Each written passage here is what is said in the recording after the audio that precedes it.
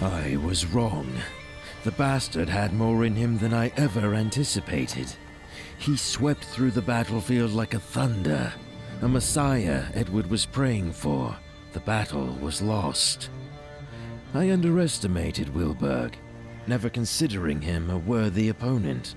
After all, you can't reason with emotions. Yet, ironically, that affection led to Wilburg's demise. Believing he was saving his father, the bastard took an arrow with Edward's name on it. However, the king was already victorious, and Wilburg never became either a martyr or a hero.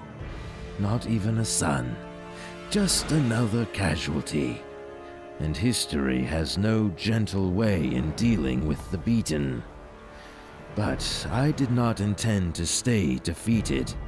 I had to make sure that the name of Godwin of Kent will be remembered and down in history books as the one who set Britain on fire.